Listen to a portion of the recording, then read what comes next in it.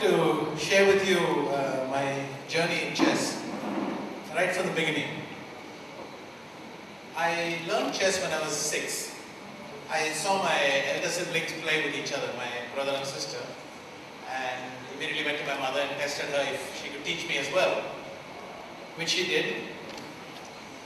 Then in about 6 months, they noticed that I actually seemed to be quite interested in chess. So my sister found a chess club near where we lived, and I enrolled in the Tal Chess Club. And pretty soon along rolled my first chess tournament. Of course, I lost my first 3 games. And this meant that, of course, I dropped to the bottom of the pairing chart, and there was an odd number of participants. So I got the bye, which is my first win in chess.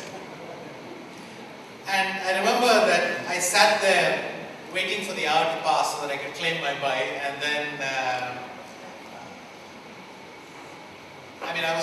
I remember being so proud and happy of this win. It's a bit embarrassing now, but I still think that when you're 6 or 7, you can enjoy something like in a way we forget to do later. After that, I had a few fun years where there was no specific goal or anything in mind. I was just playing, trying to get better, playing in competitions. So the main thing is my mother thought I should play every weekend. And so I would go every weekend and play either the tournament or just play with for fun. And it seemed that I was not making a lot of progress. But this is deceptive because you actually can't tell if you're making progress or not. In 1982, I suddenly moved up a notch. And I cannot really say why. I was playing the same tournaments with the same players, but suddenly I started scoring much better. So I did well in a couple of tournaments. And then actually I got the chance to come to Goa twice. I came here for the National Sub-Junior Championship, and then a couple of months later for the National Junior Chess Championship. And I won both of them. So I still have very, very pleasant memories of this because Goa was really the place where I broke through into Indian chess. And after that, the next thing that beckoned was the title of Grandmaster. Now, at that point, no Indian had become a Grandmaster. So this was a big challenge for every one of us. In fact, the one question that we were asked in chess circles was simply, when will India have a Grandmaster?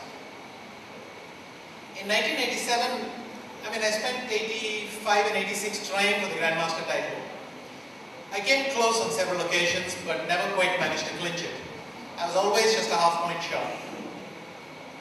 And then I decided to,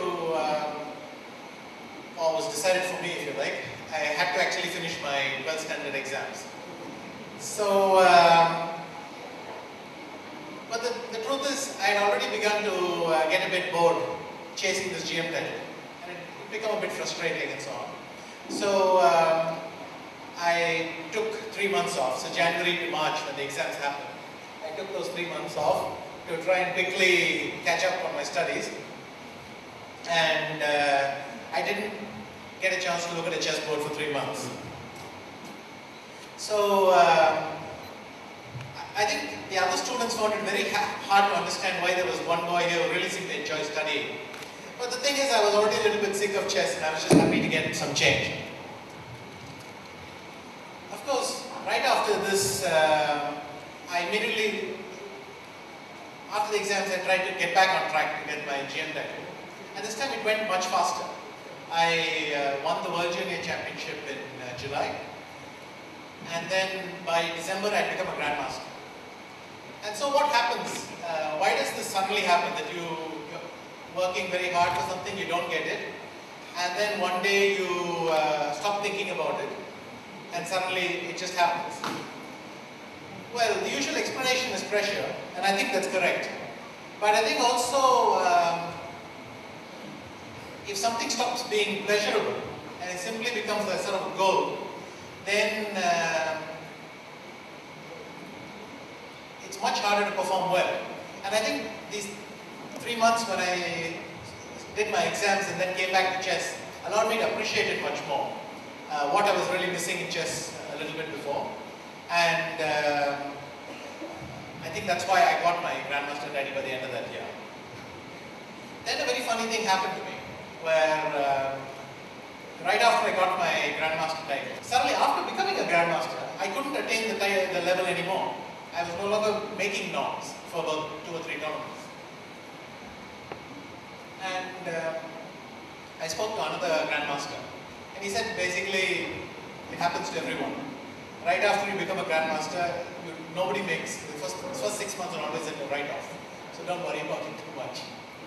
And here I think what's different is, for many years, there was, as soon as I came to a tournament, I knew what I had to do. You knew that at the end of this tournament, I need to have 7 points because that's the target, or 7.5 or 6.5 or whatever. But everything was set, you had a very clear goal. But once you become a Grandmaster, well, the title is never going to be taken away from you. So suddenly you don't have this thing in front of you, and you lose this focus completely. It also eases the pressure on you a bit. You think, well, I can make 6.5, but I can make 6 as well, it's no big deal. And suddenly you go completely off. I think it's similar in, let's say, cycling, when it's much easier to keep your pace if there are other people around you, like a peloton, rather than if you are simply cycling alone, because you have nothing to compare yourself with. Anyway, this period slowly passed. At some point you understand that you get a bit fed up of these sort of lousy performances, and then you return to normalcy again. But I think it shows that the importance of having a very specific goal in front of you. Not every goal can be so easy like a Grandmaster title, in the sense of giving you something easy to target. But it's very important to have something that you're aiming for or looking forward to. After that, I had to break into the higher levels of chess, to the world top. And the first thing was to gain rating points, ranking points, go around the world playing everywhere. So I had a couple of years of this, basically in 1988, 1989, just enjoyed myself, traveled around, missed as much college as I could. And then in 91, I actually became a candidate. That means I was in the last 16 for the World Championship. And this meant that suddenly all sorts of new doors started opening for me. I had invitations to some of the best tournaments in the world, and well, that's very exciting. So it was a very pleasant period. But initially it was enough for me just to have one good achievement per tournament, because that's what all people really expected from me. So if I reached the tournament and I beat Karpov or I finished third, it was enough. And you didn't have to say anything more. But after a couple of months of this, it started to feel a bit hollow. I found that it was no longer so satisfying just having one little thing that you can hide behind in a tournament. You actually want to do well. So this hunger helped me first do very well in a tournament in the Netherlands in October. And then in December I won a tournament ahead of both Karpov and Kasparov in Italy. And that was a huge breakthrough for me. Then something funny started to happen. Whereas the whole of 91, all the top players were saying what a talented boy I was and how I had a great future. After I won this tournament, they started saying that I was very weak and actually I'm missing lots of qualities and what have you. And I found this very strange, that you can be talented before you win the tournament, and after you win it, somehow you're not so talented. But I think it's more a thing of when people feel threatened by you, they're not so nice. And as long as you're not really threatening them, then they're very sweet to you. But still, it's a bit bizarre that right after winning the tournament, I had to read what a weak player I was. So, after that, again, I went through a period of about 8 years where I was searching for the World Championship. I would come very close on many occasions, but always just miss by a little bit. And it's again this phase. You can see it happening again and again. I needed to miss something several times before you finally get it right. Mainly what happens is it begins to sink in a very profound way that something isn't complete till you actually do it 100%. And coming close, initially it always feels satisfying, but at some point you have to get past that and actually get the job done. So each time I found that this thing tended to happen, I became world champion. And now the same thing happened to me again that happened to me in, when I became a grandmaster, that my level just dropped off. Again, it's mainly a thing of emptiness, that when you win something really big that's been dominating your thinking for a long time, suddenly you don't know what to do with yourself next. So, funnily enough, in the period when I started playing badly, initially I had good results. So I did well in a tournament in Holland, then I won a tournament in Mexico. But the danger signs were already there. And because the results were still good, I was not paying much attention. But the thing is, people perhaps because of my reputation or because of one reason or the other, had not started to punish me yet. And so I felt that there was no real urgency, there was nothing really happening. But then that year in July, I had the worst result of my life in a tournament in Dortmund, Germany. And this, I started off with 2 losses in the first half. And I made a decision which I kind of regret. Mentally, I just gave up on the tournament. There's just nothing to do here. But I'm going to try and get out with as little damage as possible. So my aim was just to minimize my losses and get the tournament over with and run away. In fact, this proved very difficult to do. I lost 2 more games and finished in last place, and probably simply the worst result of my career. It's very hard to just settle on some sort of bad performance. Sometimes even if you want to do an average performance, you have to try for something higher. And you might get an average performance. But if you aim for an average performance, chances are you'll get a disaster. And then I had a stretch of maybe 8 or 9 months where nothing seemed to work.